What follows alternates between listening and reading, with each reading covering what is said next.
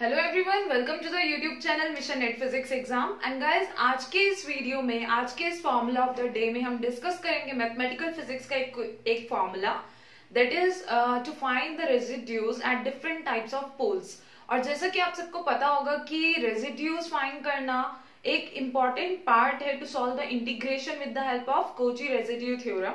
तो ये जो आपके क्वेश्चंस होते हैं इस टॉपिक से रिलेटेड बहुत इंपॉर्टेंट क्वेश्चंस हैं for the net physics exam, gate physics, JES, TIFR and all other physics entrance exams। तो इस पे आपका एक अच्छा कमांड होना चाहिए दैट कैसे आप रेजिड्यूज फाइंड कर सकते हैं at different types of poles. Simple पोल है तो कैसे फाइंड करना है, पोल ऑफ ऑर्डर n है तो कैसे फाइंड करना है। सो वही आज हम डिस्कस करेंगे आज की वीडियो में, और इसमें हम जितने भी फॉर्मूले डिस्कस करेंगे आप उनको याद कर लीजिएगा and also note that down in your formula notebook. और अगर आपने अभी तक फॉर्मूला नोटबुक नहीं बनाई है तो बना लीजिए, जिसमें आप पार्टीशन कर लें subject wise and then note down the formula जो भी हम यहाँ डिस्कस करते हैं, या आप खुद भी पढ़ते हैं तो उसको वहां पे नोट डाउन करें and revise that on the daily basis, ताकि आपको अच्छे से फॉर्मूले याद हो जाएं और आपका एक अच्छा कमांड बन जाए उन फॉर्मूले पे। ओके, तो चलिए स्टार्ट करते हैं आज की ये video and keep on watching the video till the end.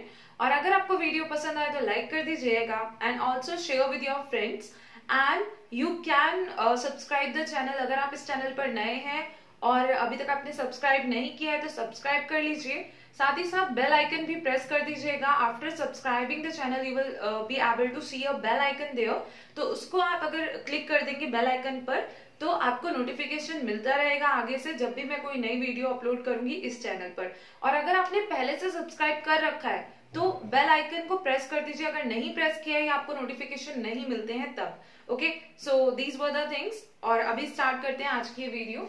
So guys, सबसे पहले हम बात करने वाले हैं रेजिड्यूज हम कैसे फाइंड कर सकते हैं एट द सिंपल पोल। ठीक है, मैं आपको ये भी बताऊंगी कि सिंपल पोल क्या होता है। ओके, सो बिफोर दैट हम थोड़ा सा फॉर्मूले डिस्कस कर लेते हैं। So guys, to find the residue at the simple pole, like residue of function f eight z is equal to a। यहाँ पे जो z is equal to a लिखा है, ये a क्या है, ये एक सिंपल पोल है। और सिंपल पोल से क्या मतलब है, देखिए यहाँ पे ये एग्जांपल्स दिए, example 1 and example 2। So you can see कि यहाँ पे ये जो है ये फंक्शन ऑफ z है पूरा। ठीक है, z+3 upon z minus a, ये क्या है, फंक्शन ऑफ z। ओके, अब क्या होता है कि यहाँ पे सिर्फ मैं आपको इतना बता रही हूँ कि सिंपल पोल होता क्या है। We are not going to discuss कि कौन सा मेथड यूज करना है, ठीक है, वो हम कंडीशंस के साथ साथ डिस्कस करेंगे, लेकिन एक आइडिया आपको मिलना चाहिए कि सिंपल पोल क्या होता है। जो अभी फर्स्ट टाइम इस टॉपिक को पढ़ रहे हैं, जिनको आइडिया नहीं है, तो उनके लिए। Okay, so this is the fz। ठीक है, मान लीजिए ये क्या है, फंक्शन ऑफ z है। ओके, आफ्टर दैट यहाँ अब हमें जब भी पोल फाइंड करना होता है हम क्या करते हैं, डिनोमिनेटर को इक्वेट करते हैं जीरो से, डिनोमिनेटर को जीरो के इक्वल रखते हैं। तो यहाँ पे डिनोमिनेटर क्या है, z माइनस a है, उसको जब आप जीरो के इक्वल करेंगे या रखेंगे तो आपको z की वैल्यू क्या मिल जाएगी, a। ठीक है, z is equal to a। तो ये किस टाइप का पोल है, ये मिल गया आपको पोल, और ये है सिंपल पोल। अब ये सिंपल पोल क्यों है, क्योंकि यहाँ पे z माइनस a की ओवरऑल पावर कितनी है, 1। ठीक है, मतलब कुछ पावर नहीं लिखी हो तो हमें पता होता है कि 1 है, but just to show it I have mentioned here 1। ठीक है, तो जब भी आप डिनोमिनेटर को जीरो से इक्वेट करते हैं और डिनोमिनेटर की ओवरऑल पावर 1 हो तो उस केस में आप समझ जाइएगा कि ये सिंपल पोल है। अब मान लीजिए यहाँ पे z स्क्वायर होता, ठीक है, अब आप z स्क्वायर माइनस a को जीरो से इक्वेट करते, ठीक है, तो आपको क्या मिलता, z is equal two plus minus iota a। ठीक है, स्क्वायर रूट -1, ओके, इट्स +1, तो z is equal to square root a मिलता simply. When you will equate z square minus a is equal to 0, तो यहाँ से आएगा z square is equal to a और z is equal two plus minus square root a। ठीक है, तो ये दो वैल्यूज मिल जाएंगी। बट ये किस टाइप का पोल होगा, अगर डिनोमिनेटर में ये प्रेजेंट था, हमने जीरो से इक्वेट किया और हमें z की value milli plus minus square root a, तो ये किस टाइप का पोल है, ये है आपका सिंपल पोल, क्योंकि इसकी ओवरऑल पावर तो 1 ही थी ना। यहाँ पे डिनोमिनेटर में अगर हम देखें तो ओवरऑल पावर तो इसकी 1 ही है। ठीक है, सो इस तरह से देखना है, आप कभी ये ना समझे कि यहाँ पे अगर स्क्वायर है, पावर 2 प्रेजेंट है, तो ये सिंपल पोल नहीं रहेगा, ये सिंपल पोल ही रहेगा, because we are going to focus on the overall power of that term जो डिनोमिनेटर में प्रेजेंट है। ठीक है, सो आई होप कि यहाँ से सिंपल पोल का कॉन्सेप्ट क्लियर हो गया होगा। Now next is this case. इस क्वेश्चन में भी अगर आप देखें तो आप सेपरेटली देख सकते हैं कि ये जो दो फैक्टर्स है यहाँ पे, ठीक है, दो टर्म्स है, उनमें क्या है, z minus a to the whole power 1। Okay, and then z minus 4 to the whole power 1 and again जब आप z माइनस ए को 0 से इक्वेट करेंगे और z माइनस 4 को 0 से इक्वेट करेंगे तो आपको यहाँ से मिलेगा z is equal to a और यहाँ से z is equal to 4. Okay, सो ये भी कैसे पोल्स होंगे, सिंपल पोल्स होंगे क्योंकि ओवरऑल पावर कितनी थी 1. ओके, सो यहाँ से सिंपल पोल का कॉन्सेप्ट क्लियर हुआ. अब देखिए क्या मेथड्स होते हैं to find the residue eight simple poles. Okay, so first method is this one, जिसमें अगर आपको रेजिड्यू फाइंड करना है of any given function. So here it was fz. ठीक है, यहाँ पे ये क्या था, ये था फंक्शन ऑफ z या fz. ठीक है, so function of z is equal to a. So residue of function at z is equal to a will be equal to limit z tends to a z minus a fz. अब देखिए अगर हम बात कर रहे हैं z is equal to a पोल की, ठीक है, तो यहाँ पे हम मल्टीप्लाई करते हैं z माइनस a से. Okay, so z minus a से z माइनस a कैंसिल हो जाता है and this will be there. और उसके बाद में आपने क्या करना है, z टेंस टू a यहाँ पे लिखा है, तो आपने जहां जहां z प्रेजेंट होगा आफ्टर सिंप्लीफाइंग आप वहां पे z is equal to a put कर देंगे and you will be able to get the residue at that simple पोल. ठीक है, तो इस तरह से ये आपके क्वेश्चन सॉल्व हो जाते हैं, सिंप्लीफाई हो जाते हैं. आफ्टर दैट ओके, ये फॉर्मूला आपको याद करना है. क्या फॉर्मूला होता है to find the residue eight simple pole. So you have to remember और this formula that is limit z tense to a z minus a fz. Okay, दूसरा मेथड क्या है और कब काम आता है, तो देखिए अगर आपका जो फंक्शन है fz वो phi z upon psi z की फॉर्म का है, यहाँ पे भी फंक्शन हो सकता है फ्रैक्शन में. Okay, phi z upon psi z की फॉर्म का, तो यहाँ पे अगर आपका function phi z upon psi z की फॉर्म का है, उसके बाद में क्या होता है, आपने यहाँ पे पोल्स फाइंड किए. ओके, सिंपल पोल आ गया, आपने चेक किया सिंपल पोल है और पोल की वैल्यू फाइंड की.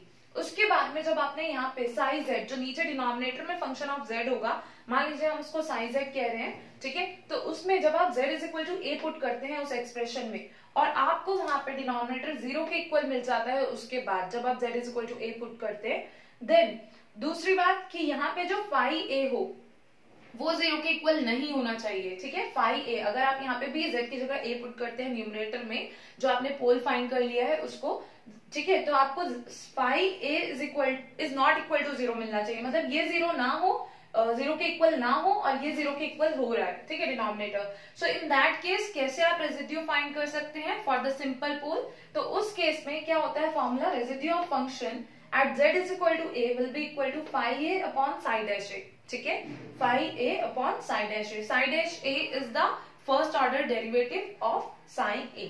Okay, D Sai bye D Z आप फाइंड कर लेंगे, उसके बाद में आप z की जगह a रखेंगे, पहले आप डिफरेंशिएट करेंगे.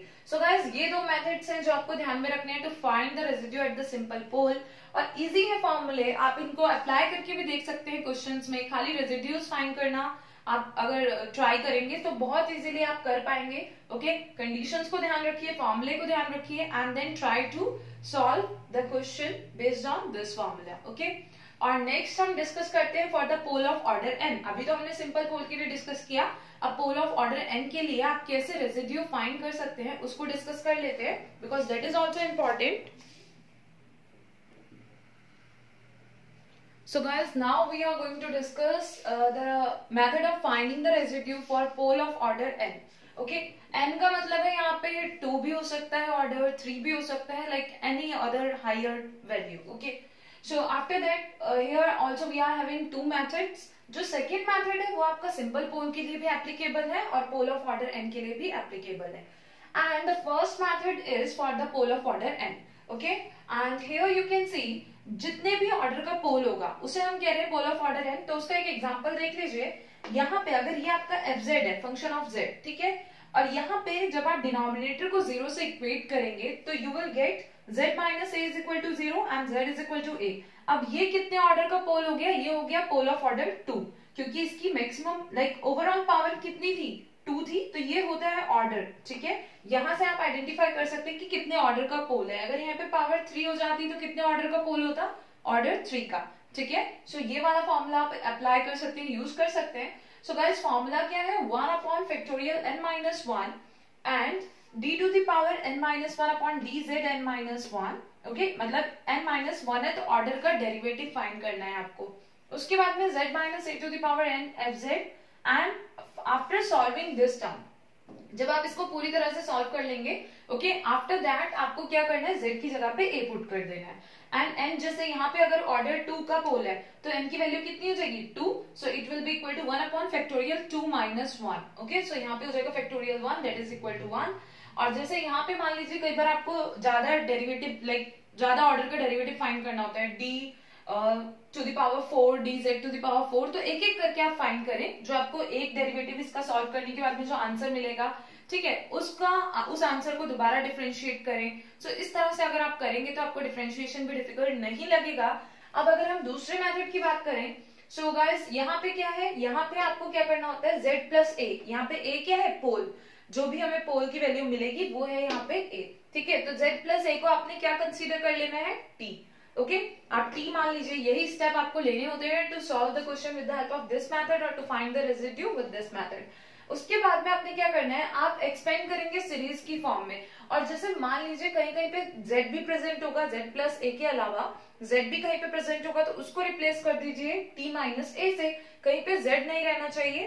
Okay, so t minus a से उसको रिप्लेस कर देंगे और z प्लस a को t से रिप्लेस कर देंगे. उसके बाद में आप सीरीज फॉर्म में एक्सपेंड कर लीजिएगा with the help of binomial theorem, या आपके पास वहां पे और कोई ऐसा टर्म हो जिसको आप सीरीज फॉर्म में एक्सपेंड कर सकते हैं, एक्सपोनेंशियल, ट्रिग्नोमेट्रिक फंक्शंस, तो उनको भी आप सीरीज फॉर्म में एक्सपेंड करेंगे. After that to find the residue of the function at z is equal to a, क्या होगा, वैल्यू आपको क्या देखनी है, वहां पे आपको देखना है कि 1 अपॉन t का कोफिशिएंट क्या है. उस सीरीज को एक्सपेंड करने के बाद में जो भी 1 अपॉन t का आपको कोफिशिएंट मिलेगा, that will be the residue of the given function at z is equal to a. Okay, तो ओवरऑल बहुत सारे टर्म्स प्रेजेंट हो सकते हैं जिनका 1 अपॉन t के साथ में अलग अलग टर्म्स प्रेजेंट हो सकते हैं. तो आप क्या करें, उनमें से 1 अपॉन t को कॉमन ले लें and then you will find the coefficient of 1 upon t जो भी उस सीरीज में प्रेजेंट होगा. ओके, सो गाइस इस तरह से आप फाइंड कर सकते हैं for residue for the pole of order n. Okay, and इस फॉर्मूले को आप याद कर लीजिएगा. Again this formula as well, this method as well. ठीक है, आपको ध्यान में होना चाहिए कि कैसे फाइंड किया जाता है, तभी आप इसको यूज कर पाएंगे. And I hope that it will not be difficult for you to apply the formula, to use the formula to find the residue for pole of order n. ठीक है, और आप इस पे बेस्ड क्वेश्चंस ट्राई कर सकते हैं. And we will also discuss the questions based on this फॉर्मूले, ओके, ऑन दिस चैनल. और बाकी आप जो अनअकैडमी पे मैंने कोर्स पब्लिश किया अबाउट द रेजिड्यूज, आप उसको भी देख सकते हैं, क्योंकि वहां पे भी आपको क्वेश्चंस दिख जाएंगे, क्वेश्चंस मिल जाएंगे जिनकी हेल्प से आपको इजी हो जाएगा और ज्यादा to make a good command on this topic.